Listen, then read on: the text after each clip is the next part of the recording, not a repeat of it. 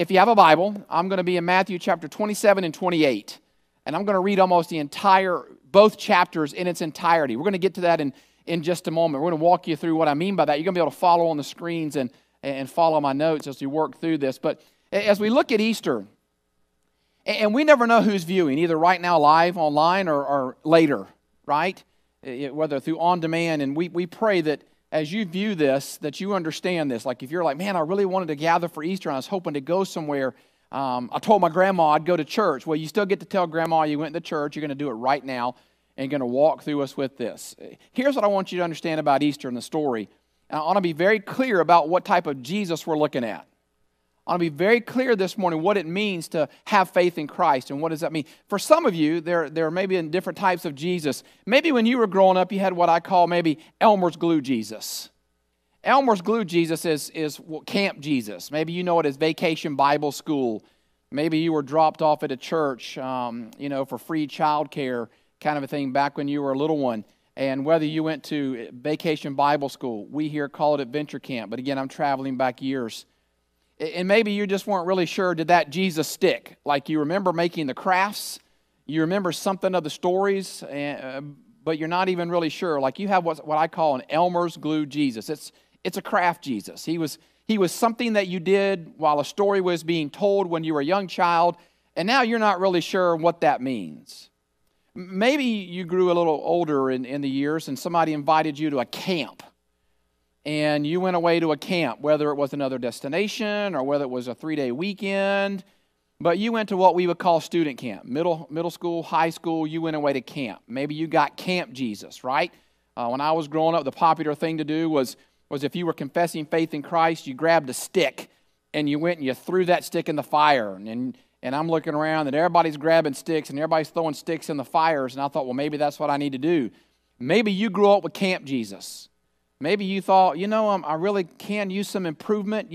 My life's really not where it needs to be. And so, sure, I'll take this stick and throw it in the fire. But even from that moment, you really don't feel any closer to God. You really don't feel any closer to Jesus. Maybe you don't fully understand what the story of Easter is. You have what I call Camp Jesus. Maybe there are some, and it happens around this time of the year, not making fun of you, not picking on you, but those are who I want to talk to this morning. And maybe you have holiday Jesus. Maybe you only show up at Christmas. Maybe you only show up at Easter. Maybe you feel like faith is for women and children only. Maybe you feel like faith is for the weak. And so therefore you just kind of go when it's sort of the holiday season. Maybe when you're in the mood or when you're in the spirit, sort of 2 times a year. What we call the CEO Christian, the Christmas, Easter, and other type of believer. Whether you've had Elmer's glue Jesus, whether you've had Camp Jesus, or whether you've got holiday Jesus, I really want you to lovingly hear me say this. You need a life-changing version of Jesus. Not just a Jesus that makes crafts. Not just a Jesus that motivates you to throw a stick in the fire and hope that you don't do those things again. What you need is a life-changing version of Jesus. Not just a Jesus that comes around twice a year and reminds you, oh yeah, I think I need a little bit of that faith thing in my life. What you need is an absolute life-changing version of Jesus Christ. And that is the story of Easter. You see, we don't believe that Jesus died just because somebody said it. We don't believe that Jesus died and rose again just because we read it. We don't believe that Jesus died and rose again because maybe our faith tells us we should have a service that we call Easter. I want to walk you through historically. We believe that Jesus literally, bodily, physically rose from the dead. That is absolutely what we believe. And here's why we believe it. Because of when we read in the Bible, Matthew and John and Mark and James and Luke and Paul, we believe it because of those guys, yes. But here's why we believe it. We believe it because Matthew writes about it. Mark, Luke, John, what we call the gospel writers. We believe it because the half-brother of Jesus, James. I've preached a sermon on that before if you've paid attention. What would it take for you to convince your sister or your brother that you're the Savior, right? And for this guy to come out and write an entire book that basically says, here's what I saw in the life of Jesus Christ, and here's what it means to live a life of faith. He was the Savior, and this is what it looks like. We believe it because of James. We believe it because of the writings of Paul. And here in just a moment, you're going to see that we believe it because of the centurions that were at the cross. We believe it because of Mary and Martha. But I want to look this morning at what I call the Easter story. Here's what you need to know about the Easter story. The ending of the Gospels came as a surprise. The ending of the story came as a surprise to everyone because they weren't expecting this. Now, if you've been with us over the last 3 or 4 weeks in the story of Jesus leading up to the Easter moment, the disciples really didn't understand the words that Jesus was saying. Jesus 3 times foretold of his death and said, I need to go to Jerusalem, and there I'm going to be taken. I'm going to be imprisoned. I'm going to be falsely accused. I'm going to be beaten. I'm going to be crucified. I'm going to be buried. But I will come out of the grave. I will come alive. And they didn't understand that. You see, not only was Christ a wanted man, but they were wanted men because they were followers of him. And they're like, no, now's not the time to go to Jerusalem. We're not going to do this. And so when he ends up going to Jerusalem and they gather together for the Lord's Supper, and then they're in the Garden of Gethsemane, and then the events that he's speaking takes place, none of them are expecting this. As a matter of fact, this is not at all what they wanted. If they could have scripted a story, they would not have written this. Which is why these courageous men and faithful men at that moment, they didn't gather around him, they scattered from him. Not one disciple was seen at the foot of the cross. Peter was outside the court denying who Jesus Christ was. None of them expected this. The ending to this story came as a surprise to everyone. But I want you to watch how this happens. So on Friday, I want you to see this. On Friday, literally, here's what we know. On Friday, watch, the world shook. I preached the message on Good Friday. The title of it was the word that shook the world. And that one word was tetelestai. In the Greek language, it's one word. To you and I, it's a number of words. It's 3. It is finished. But to them, it's one word when he spoke it. That one word shook the world because as soon as Jesus Christ said those words, the Bible records that an earthquake happened. When he said, it is finished, the earth shook, and at that moment, even the centurions at the foot of the cross confessed. Now listen, the Easter resurrection had not even happened yet, but they believed in him so much because on Friday, the world was absolutely shook. I love the song we just sang. I love all the songs we just sang. The worship team absolutely, in spirit and everything, just perfectly portrayed and sung the message of Easter. But I will build my life on you because my life will not be shaken. The reason why our faith will not be shaken now is because the world was shook when Jesus Christ created that one word and said that one word, it is finished. But watch how this thing evolves. On Friday, the world was shook. Have you ever thought about what happened on Saturday? Most of us celebrate Sunday. But think about Saturday for me for just a moment. The world was absolutely shaken. Friday, the world was shook. But on Saturday, the world was shaken. He was buried. Buried in the tomb. You see it. Lying in grave clothes. Watch this. Motionless. It's almost like the world stood still. The disciples were absolutely shaken. Even though Jesus conveyed to them, here's what's going to happen, and in 3 days I'm going to come alive. Because they didn't understand this, they couldn't predict it. That this is not the way the story should have played out in their mind. Everything about what they had given their life to, this man Jesus Christ, and all their hopes and dreams, on Saturday, the whole world was absolutely shaken. Here he was, motionless, lying still in his grave clothes. He had not come back to life. He was buried. He was buried in the tomb. Our world was absolutely shaken. Haven't you seen just how fragile our world is? This happened in an instant. With one word, the Bible records that at that moment the rock split and an earthquake happened. The Bible even records that it actually opened up the tombs of those who were faithful, and they began walking around and testifying to who Christ was. This is before the resurrection happened, all on that one word. We've seen how in just a matter of days our world can be shaken. Almost like time stands still. We use a term now that's called the new normal. Like this is the new normal. Like the world needs a way to define what's happening right now. This is not the new normal for us. The new normal was absolutely redefined when Jesus Christ came out of the grave and said, I am alive. This is the reason for Easter, but stay with me. On Friday, here's what we know. On Friday, the world was shook, tetelestai. On Saturday, the world was absolutely shaken. But watch Sunday. When Sunday came, the world was shaking. I need you to see this. I don't know how many times I've preached Easter messages, right? I've been preaching now for right at 30 years, so a lot. I don't know how many times I've preached and read this message, and not just during Easter, but how many times I've read this text, and I've never been called to attention how many times the word earthquake and shaken and shaking is used. That's why we're using these terms, shook, shaken, and shaking. Because here's what we know happened on Sunday. What we know is Easter. He's alive.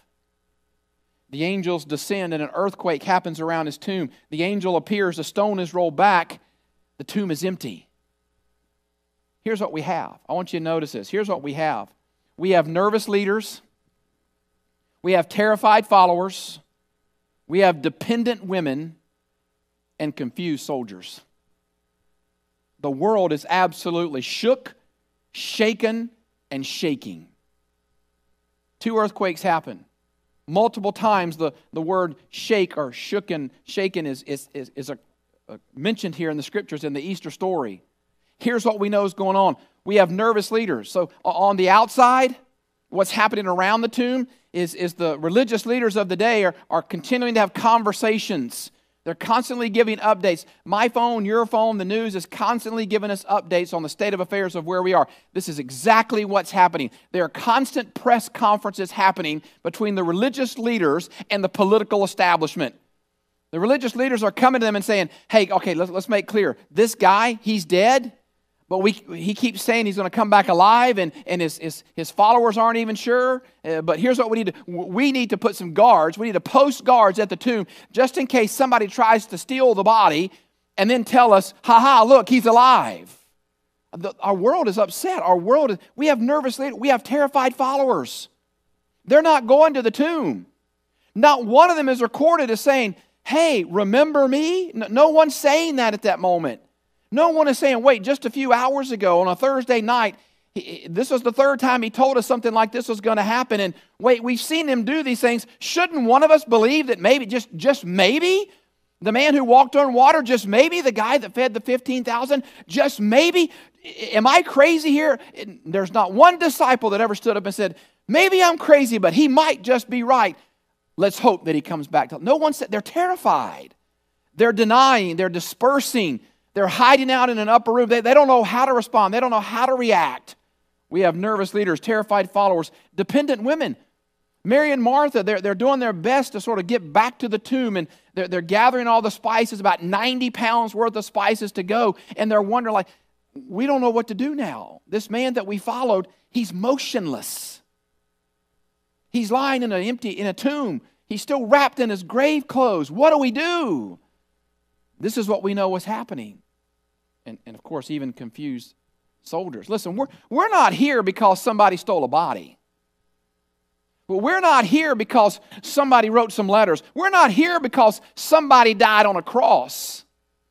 We're here because nobody was expecting a resurrection, and it happened. That's why we're here. No one anticipated the ending of the story this way. And the reason why we're here is because those terrified leaders, those centurion soldiers that came to Christ, that believed in, those dependent women, those terrified disciples, at the moment they heard that Christ was alive, the church didn't gather, the church scattered and spread the word. And he was seen by over 500 people. We're not here because somebody wrote some letters. We're not here because the Easter bunny showed up. We're not here even because Jesus died on the cross. We're here because he came out of the tomb. We're here because no one was expecting a resurrection, and that's exactly what happened. When the story was not thought to have ended this way, and it came to be that what he said is who he was, and now everything makes sense. What they did not understand before, they now understand, because this is the story of Easter. And this is what you and I have to get to. It's called unshakable faith. On Friday, the world was shook. On Saturday, the world was shaken. Motionless was the tomb. But on Sunday, Another earthquake. The angel appeared. The stone was rolled away, and Jesus Christ was already out, by the way. You know that, right? The stone wasn't rolled away so Jesus could get out. The stone was rolled away so you could see in that he was already out. He was already out before the angels appeared, before the stone was rolled away. The angels didn't have to let him out. He was already out. He had already defeated death. You understand? So this is the Easter story. So fast forward with me. I want to look at Easter from the inside to the outside. I want to look at it from the tomb out and watch what happens. Here's what we know happened. 22 years later, the timeline written of Jesus Christ is unlike any other historical figure we've ever seen. Most folks, like Alexander the Great, hundreds of years after his life, then we start writing about him. Only 22 years later, Paul is recorded getting together with the disciples, and we find and we understand that in 1 Corinthians chapter 15, verses 1 through 6. Here's what it says. Follow along on the screen. Now I would remind you, brothers, this is Paul writing, of the gospel I preached to you, which you received, in which you stand, and by which you are being saved, if you hold fast to the word I preached to you, unless you believed in vain. For I delivered unto you. So he's talking about what they delivered. As of first importance, what I also received. So he's referring to this sort of convocation that they had together with the disciples, like, hey, this was real. Somebody needs to write this down. And here's what we learned. Here's what we took away just days after what we now call Easter. We're going to write this down. Here it is. That Christ died for our sins in accordance with the Scriptures, that he was buried, that he was raised on the third day in accordance with the Scriptures, and, watch this, that he appeared to Cephas, then to the 12, then he, alive, though some have fallen asleep. Jesus appeared. Paul writes, 22 years later, he writes what you and I now have as the Easter story. He says, here's what happened. And if you allow me, I want to read the Easter story. So I'm going to do this. I'm going to stand right by the television because I want you to see these images. You look at the images, and if you want to follow along, you can, but I want to read the Easter story, so bear with me. I don't know if we read the Christmas account. I want to read the Easter account. Matthew chapter 27, begin at verse 32. As they went out, they found a man of Cyrene, Simon by name.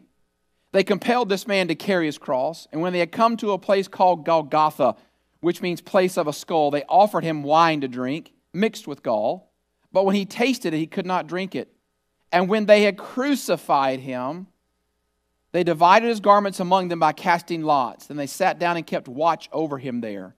And over his head they put the charge against him, which read, "This is Jesus, the King of the Jews." Then 2 robbers were crucified with him, one on the right and one on the left. And those who passed by derided him, wagging their heads and saying, "You who would destroy the temple and rebuild it in 3 days, save yourself.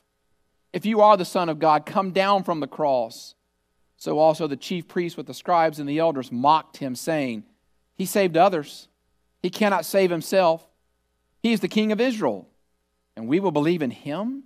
He trusts in God. Let God deliver him now, if he desires him. For he said, 'I am the Son of God.' And the robbers who were there crucified with him also reviled him in the same way. Now from the 6th hour there was darkness over all the land until the 9th hour. And about the 9th hour Jesus cried out with a loud voice, saying, 'Eli, Eli, lema sabachthani.' That is, my God, why have you forsaken me?" And some of the bystanders hearing it said, "This man is calling Elijah." And one of them at once ran and took a sponge, filled it with sour wine, and put it on a reed and gave it to him to drink. But the other said, "Wait, let us see whether Elijah will come to save him." And Jesus cried out again with a loud voice and yielded up his spirit. And behold, the curtain of the temple was torn in two from top to bottom. And the earth shook, and the rocks were split. The tombs also were opened, and many bodies of the saints who had fallen asleep were raised. And coming out of the tombs after his resurrection, they went into the holy city and appeared to many. When the centurion and those who were with him, keeping watch over Jesus, saw the earthquake and what took place, they were filled with awe and said, "Truly this was the Son of God." There were also many women there looking on from a distance who had followed Jesus from Galilee, ministering to him, among whom were Mary Magdalene and Mary the mother of Jesus and James and the mother of the sons of Zebedee. When it was evening, there came a rich man from Arimathea named Joseph, who also was a disciple of Jesus. He went to Pilate and asked for the body of Jesus. Then Pilate ordered it to be given to him, and Joseph took the body and wrapped it in a clean linen shroud and laid it in his own new tomb when he had cut it in the rock. And he rolled a great stone to the entrance of the tomb and went away. Mary Magdalene and the other Mary were there sitting opposite the tomb. The next day, that is, after the day of preparation, the chief priests and the Pharisees gathered before Pilate and said, "Sir, we remember how this impostor said he was still alive. After 3 days I will rise. Therefore order the tomb to be made secure until the third day, lest his disciples go and steal him away and tell the people, 'He is risen from the dead.' And the last fraud will be worse than the first." Pilate said to them, "You have a guard of soldiers. Go make it as secure as you can." So they went and made the tomb secure by sealing the stone and setting a guard. Now watch the next 9 verses. Chapter 28. Now after the Sabbath, toward the dawn of the first day of the week, Mary Magdalene and the other Mary went to the tomb, and behold, there was a great earthquake. For an angel of the Lord descended from heaven and came and rolled back the stone and sat on it.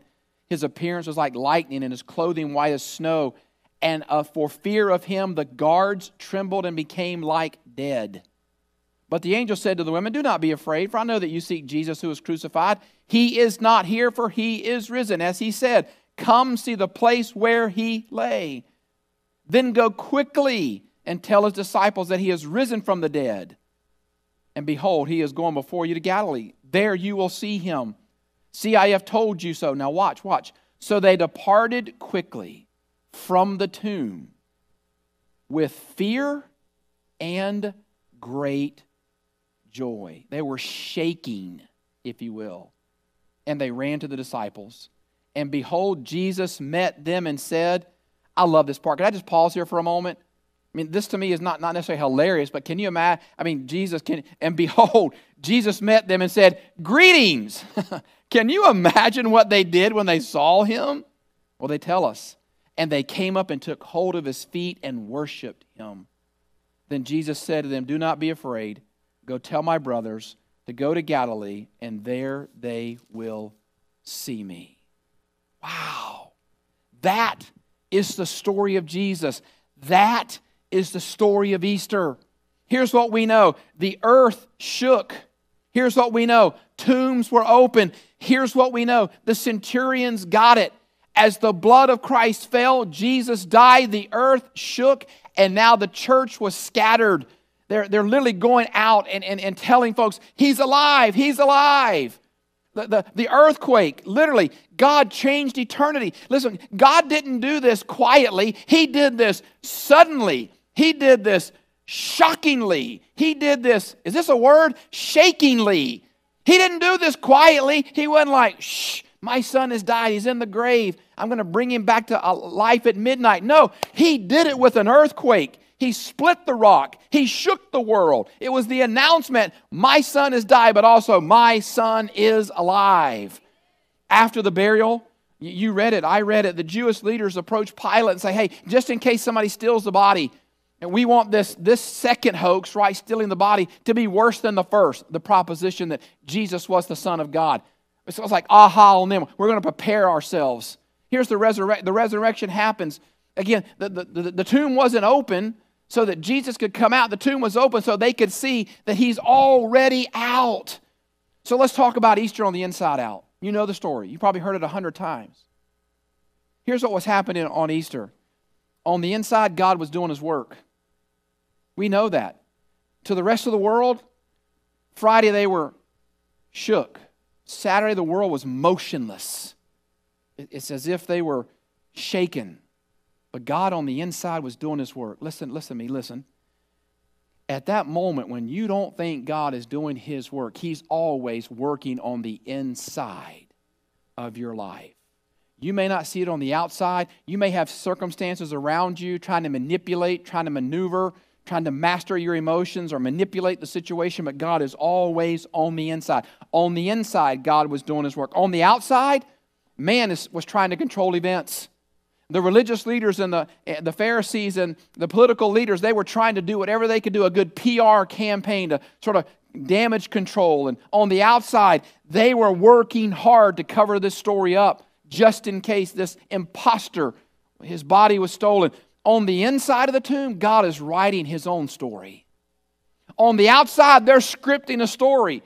On the outside, they're coming together with the press releases. On the outside, they're saying, hey, just in case somebody steals his body, let's go ahead and get a story out there that'll explain. They can say, oh no, the tomb is still sealed. What happened was he was never really buried. Somebody stole his body. Let's make the second act funnier than the first act. Let's do that press release. But on the inside, God's writing His own story. This is the story of Easter. On the outside, the authorities are exerting their power. On the inside, God was flexing. Can I say that? On the inside, God was flexing. On the outside, they're saying, there's been a body and it's robbed. The body is robbed. On the inside, God was saying, there is no body that's robbed. Jesus, get up, go out, and walk around. On the outside, they were trying to spread the news. His body's been stolen. But on the outside, God's going, walk around. Walk around. He was seen by over 500 people. A timeout. We're still trying to control the story today. On the inside, God's doing something in your heart and your life. But on the outside, you're trying to exert authority. On the outside, God's trying to write a new story in your heart. But on the outside, you're trying to come up with a PR campaign that explains why you shouldn't or why you're doing the things you're doing. On the inside, God literally wants to move stone. The book of Ezekiel says God can come in and take our heart of stone and put in a heart of life. On the inside, God wants to take that heart of stone and He wants to roll it away and put in a new heart of life. But on the outside, you're wanting to make sure that tomb, that heart is sealed. Like no story can get in. No one can touch me. I'm in charge of my life. You see, we, like them, we're still trying to control the events on the outside. We're still trying to manipulate. On the inside, we're saying, God, don't move around. God, don't poke and prod. Don't go there. My life is fine where it's at. I just need to get a few other things in order. That's on the outside. On the inside, God is absolutely trying to rewrite the story of your heart and the story of your life. So the story of Easter is this right here. You don't have to write your own story. You don't have to try to control the events of your life. Right now, you absolutely may be shook. You understand the conviction of God. You understand God is speaking to your life and your heart. Maybe right now, because of what we're living in right now, the uncertainty of the economy, the uncertainty of the band release, the uncertainty of when we're going to be able to travel, the uncertainty of when are we going to be able to get back to life. It's normal. There are a whole lot of people that are living in anxiety right now. Listen, on the outside there may be anxiety, which there was at the tomb, but on the inside, God wants to write a new story in your heart. On the inside, God wants to write that story. Quit trying to control the story. Quit trying to manipulate and maneuver around the situation. Be like the disciples and run to the tomb and see that He is already alive, that tomb is empty. You don't serve a Savior who is still in grave clothes. You serve a risen Savior. You seek out a risen Savior who is alive today. You don't have to write your own story. You don't have to manipulate things around your life. You don't have to try to roll the stone of hardness out of your own heart. God has already absolutely removed any and all obstacles preventing you from coming to Him. The only person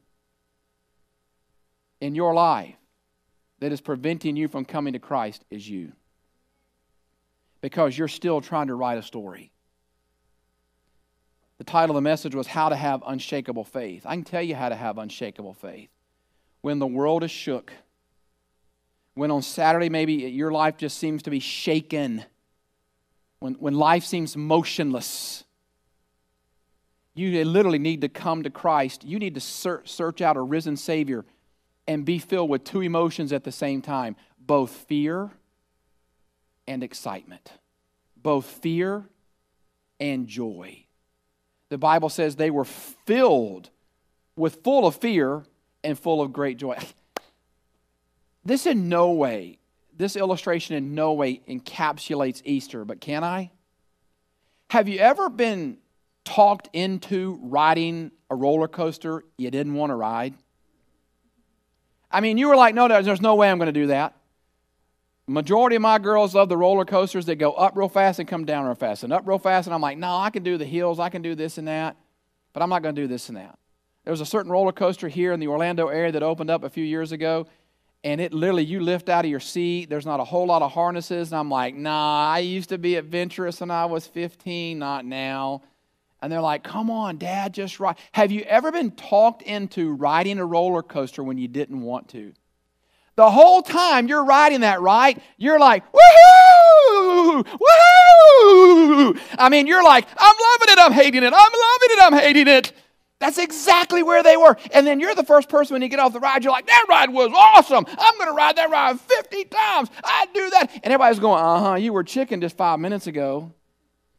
This, in some way, was close to Easter. They were absolutely shook. Life was taken out of them on Friday. Hope was not restored on Saturday. They had no idea how to view life until they went to the empty tomb. And they were both full of fear, like, is this real? And at the same time, excitement and joy. Your life can be shaking if you'll simply let the story of Jesus be your story and ask Him to come into your life. Seek Him like they sought Him coming to the tomb. Run to Him full of fear. Like, God, I don't know what this means. If I ask you into my life, I'm not sure I can live the Christian life. If I ask you in my life, I don't know how. I'm not a praying man. I don't read the Bible. I'm not a going to church type of person. God, there's so much about coming to you that absolutely shakes me. But God, this I know. I need to be a part of a kingdom, a world, a system that isn't so easily shaken. Have we not seen just how fragile and how easily shaken our world is?